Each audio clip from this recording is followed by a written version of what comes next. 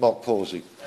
George, and I'll be mindful of your remarks. It's a pleasure to serve under your chairmanship, and may I congratulate my colleague, my honourable friend, the member for Kettering, for bringing forward this very important issue and standing up for the concerns of his constituents, and in a way that he has done over many years. And he draws attention to the failures of the planning system, which affect my constituents in the northwestern part of my constituency, based around the larger village of Bulkington, which is within Nuneaton and Bedworth, and the nearby villages of Anstey, Shilton and Barnacle, which are within Rugby Borough Council. And the very fact that some of these issues occur on a local authority boundary adds to the complexity of this particular area. But it is important to understand why this particular community finds this part of the country a good place for them to be located. And that's a little to do with the nature of the way that the traveller community earns its living. Many of them have businesses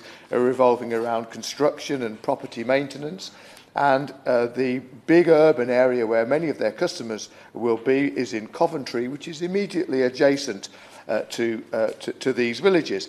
And the choice of that location adds further to the complexity, because this area is in the urban edge around the city of Coventry, where there is a green belt, where, of course, there is a presumption against development. And the fact that, in many cases, the gypsy and traveller community have, over a period of time, been able to secure consent or have developed without consent, does add to the feeling within the settled community that on some instances there is an advantage being provided to this particular community.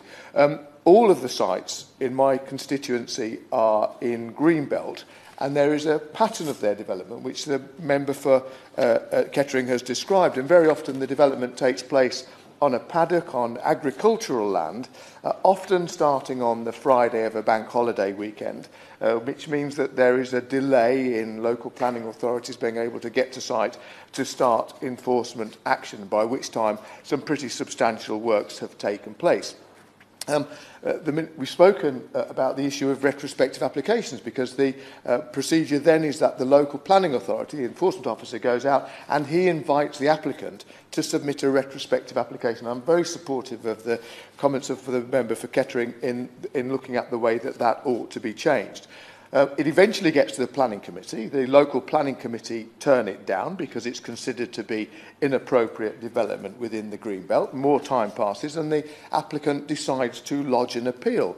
That appeal is dealt by the planning inspector, whose decision overrides that of the elected members of the planning committee, and very often a planning inspector will grant a consent, often highlighting the issue that has been covered in the debate, the lack of authorised pitches and concerns about where else applicant families would go.